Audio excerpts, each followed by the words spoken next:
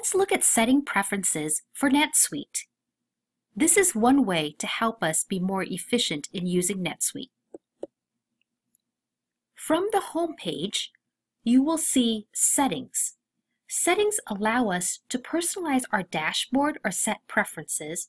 It's also where we can update our security questions or change our email and password.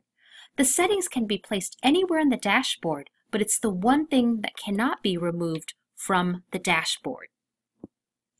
Also, setting preferences only affects our own page and how we view it and how we like our setup. It doesn't affect other users. Once you click on Set Preferences, we can set it to different languages or change the sorting. We can change the time zone. Based on our preference, we can change the first day of the week, change the date, the time, and the number format. There is an auto place decimal if we want to put in a decimal point. All of these can be customized to how we want it. Most of the items in the page are clickable. Click on it to see the field Help. This will tell us what it is for. If we're lost, we just click on one of them and we can see what each item does. For example, this field Help is to submit warning field. Knowing what it is, we can turn it on or off based on our preference.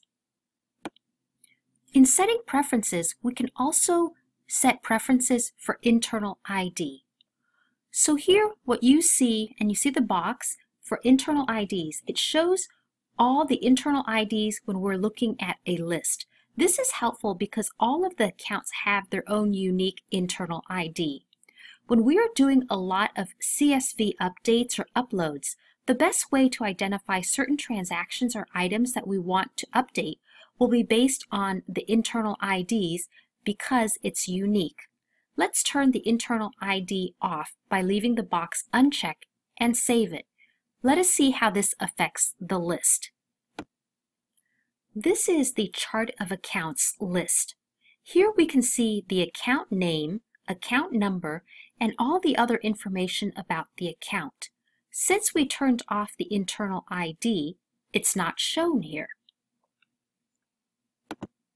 Now, to show the internal IDs on the Chart of Accounts, go to Home, Settings, Set Preference, check the box Show Internal IDs, and save.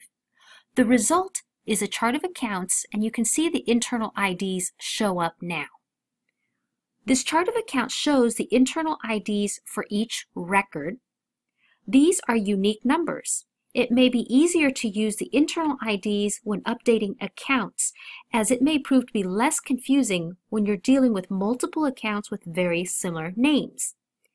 This does not only affect accounts, this also affects the list or transactions. Here is an example of a sales order. You can see here that sales orders have unique IDs. And because we clicked the internal ID or show internal IDs, we can actually see it and reference what that item is related to.